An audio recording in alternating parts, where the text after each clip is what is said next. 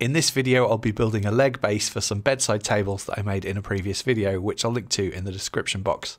And there are some awkward angles which I need to figure out how to cut. I have a couple of offcuts of beech here which I'm going to use up, and I'm going to start by ripping these down to width at the table saw.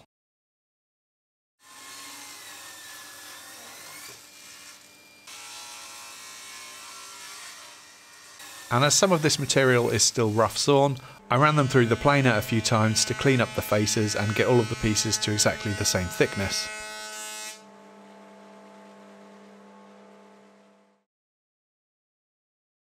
That's the milling done, now I need to figure out the angles. So if this is my apron rail and I cut the ends of the apron rail to 45 degrees, and let's say I cut my legs to 45 degrees as well, then that would give me a 90-degree angle here, because two 45s add up to 90 degrees. But I want my legs to splay out something like this. I want the splay to be 15 degrees, so if I add that to 90, that gives me 105 degrees. And if I then divide that by 2, I get 52.5 degrees. But cutting these two angles at 52.5 degrees on the miter saw won't actually give me the result I need. And that's just because of how the scale on a miter saw is laid out. Even though it's set to 0, it's actually cutting at 90 degrees. So if I take that 52.5 degrees and minus 45, that gives me 7.5 degrees.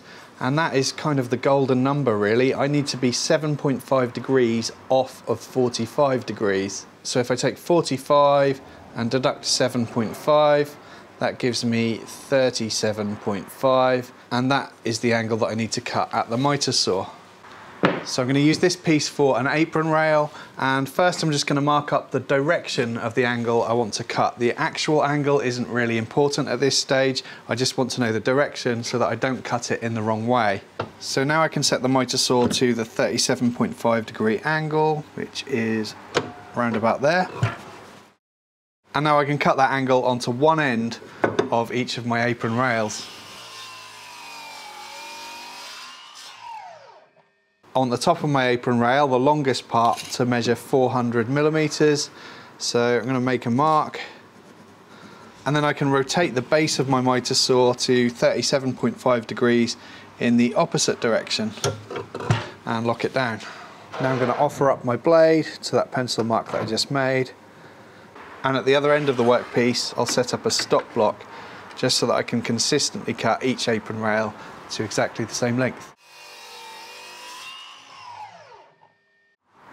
So those are the apron rails done.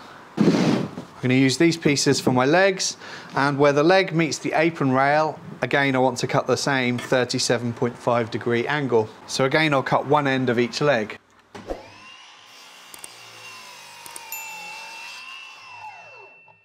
I want the longest edge of my legs to be 240 millimeters, so I'll mark that up here.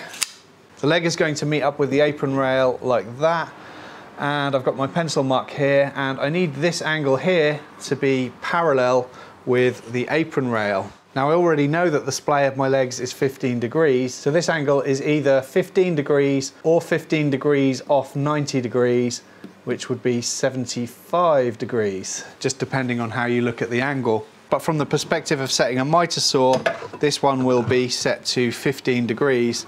And again, I can line up the blade with my pencil mark. And unfortunately, I can't use the stop block this time. So I'm just going to work to a line that I mark up on the miter saw.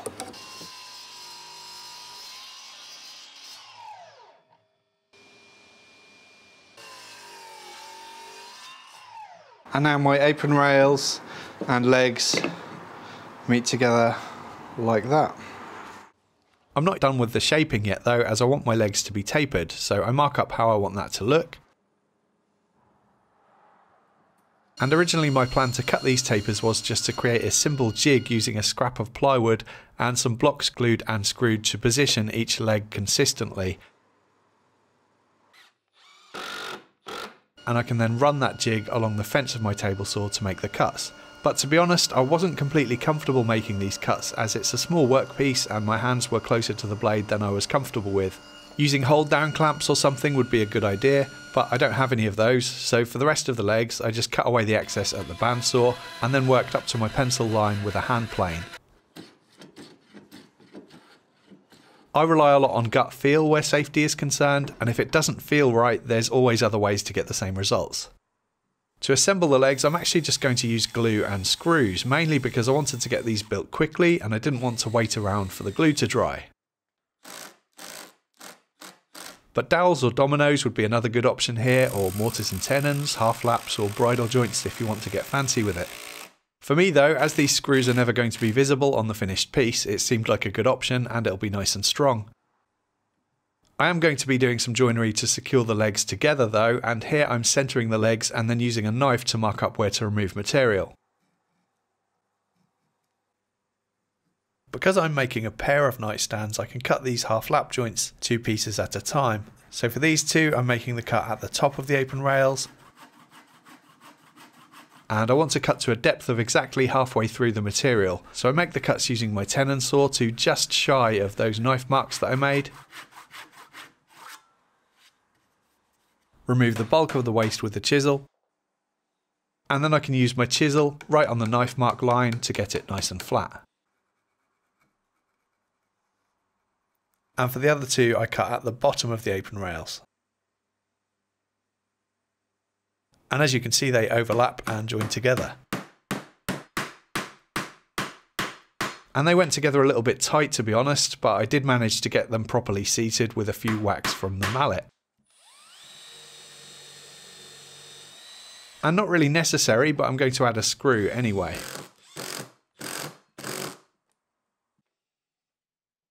I'm going to drill a pilot hole through each leg that I can use to secure the leg base to the cabinet later on. And I want the screws to be a loose fit in the legs so that the head of the screws can really cinch it down tight to the base. Recently I have a bad habit of doing things in the wrong order, and this is another example of that. I really should have sanded these legs before doing the joinery, but I guess I was just excited to put them together. I can check for level on a flat surface, and as you can see they're about 3mm off, and I'm just going to use the belt sander to make small adjustments to the end grain of the legs to get them sitting nicely.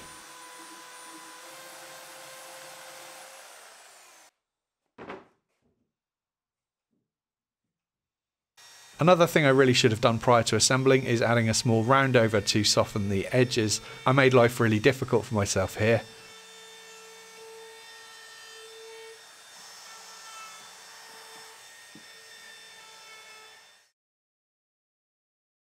Rounding over the bottom of the legs will make sure that there's no chip out if they get dragged around the floor. For finish I'm using acrylic spray varnish, and once dry I can denib with some 400 grit paper to get them nice and smooth before applying a second coat.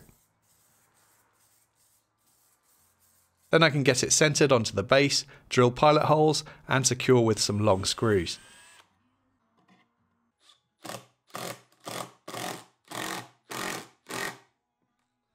And I can get them put in place next to the bed, which I made in a previous video. I'll link to that in the description box. I should also mention that I have plans and cut lists available for this bedside table project. If you'd like to get them, there's a link in the description box below, and if you're a channel member via Patreon or YouTube channel membership, you can get them from me free of charge. So I'm going to say that I think the bed is my personal favourite project out of the 400 or however many projects that I've done in the past. And these nightstands are pretty high up in the ranks for me too. I'm really pleased with how they look, and I think they accompany the bed really nicely. The carcass and drawers took me about 12 hours to complete, and the leg base took about 4.5 hours, so in total these nightstands took me around 16.5 hours to complete. Please subscribe to the channel for more videos if you'd like to help support the channel, plus get early access to my videos, exclusive content, free project plans and cut lists, and a name credit at the end of my videos. You'll find links to my Patreon and YouTube channel membership in the description box below. Thank you for watching.